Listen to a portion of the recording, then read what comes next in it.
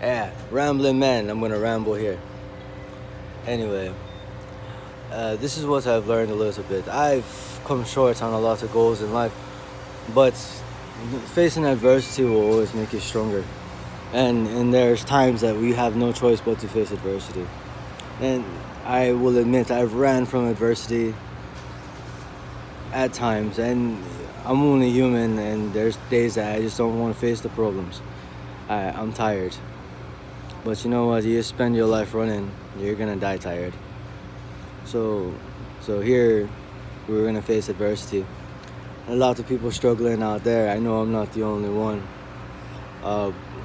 Just steady climb and push to the top. No matter your condition. I see a lot of. I don't trust nothing on Twitter, and I don't trust nothing on the internet.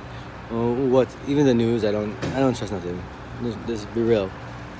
And I have my reasons not to trust anything. But a lot of these startup founders and people that are mentoring the next generation to start their own businesses or venture off into something new are always telling you that it's gonna be a hard journey, and it's always gonna be a hard journey. But the hardest journeys usually have the best prize at the end. So don't let your spirits be down. You just keep on pushing through. Adversity will make you stronger, and if you don't, it's not really about the goal, it's about the journey. And I've had quite an amazing journey facing adversity throughout life, and it's made me a better person in general. It made me appreciate life, really. The one thing that I always appreciate is my health, and when my health deteriorates, and at the very least, the end of that is death. And it sounds kind of dark, but it's true. Suffering ends. Suffering ends when you die. So when my health goes and I go, it'll all be over. And in my mind, it's all worth it. It's worth it. The adversity is what made me, and adversity will make you. And how you take it is the question.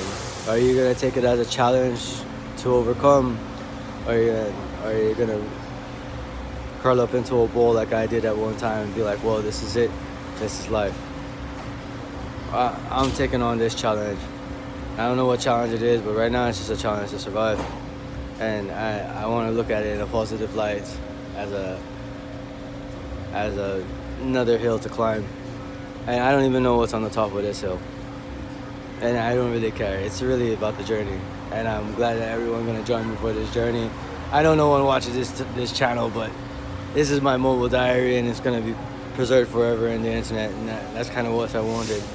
In a weird way, the internet gives you eternal life, because these videos will always be out on the ether, unless YouTube takes it down. But if someone downloads it and they keep it, it has posterity, or dexterity, posterity. Well, anyway, it's a rambling thought. Jones out.